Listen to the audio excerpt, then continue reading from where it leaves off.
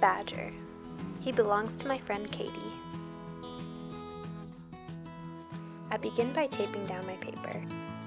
I use this image taken by his mama as my source image.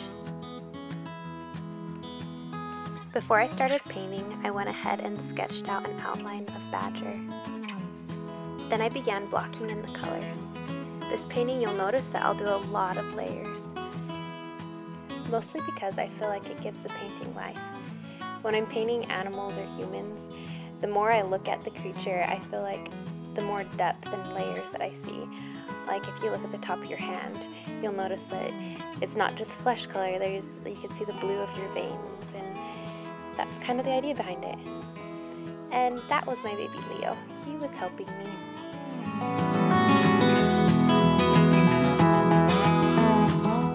After seeing this video clip of Badger, I think I know why his name is Badger.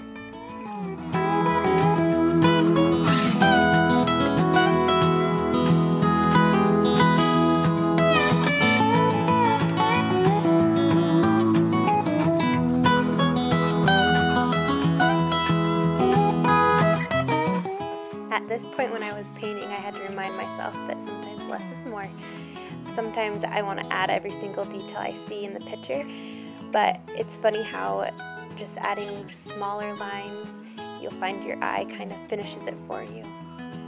Okay, Badger has white legs, and this is something it took me a little while to learn, is that you don't need to leave things all the way white when they're white.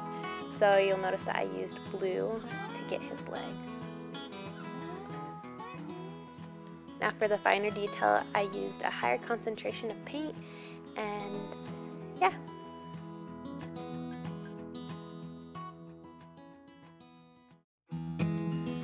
Okay, right here you'll notice that I put his back legs a little bit too far up. So I just blended them in with some water, and then I added them a little further back. And really they're just little hints of legs, so your eye does the rest, right?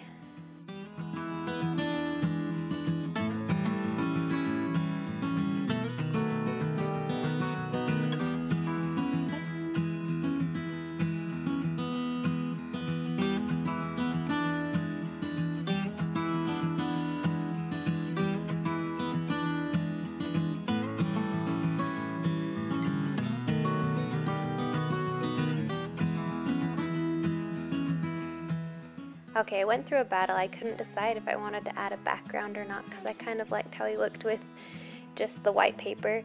But then I had already added like the floor where he was standing, and so I just went ahead and did it.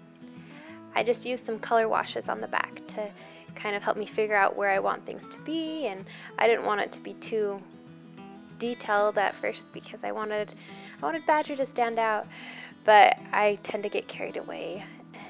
I kept adding more and more detail, you'll notice.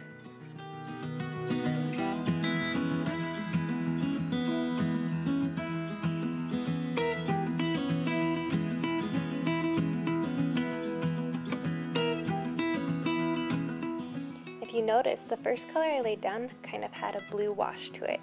It's because it's the atmospheric perspective. As things get further away, they tend to look more blue, and closer up they have like a more vibrant color.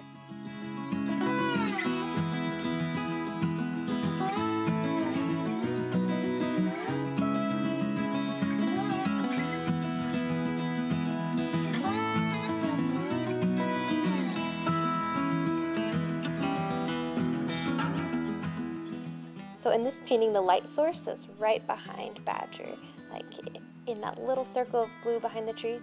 So the shadows that are cast are literally just like straight forward.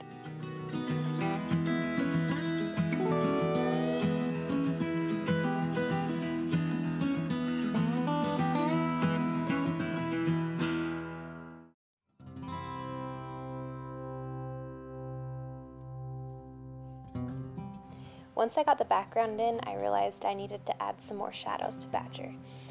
So you may not notice, but I'm using a mixture of blue and red to add the shadows in. And I find that black sometimes isn't quite as rich as I want it to be. And so when I want something to have a really rich shadow, I'll use a mixture of red and blue.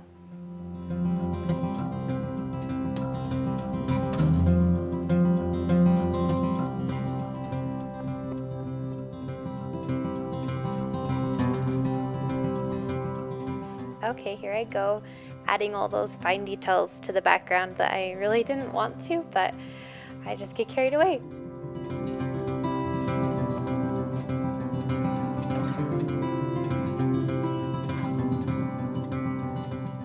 You'll see that one of the last details I add to the back is this little bit of yellow around the window the leaves create.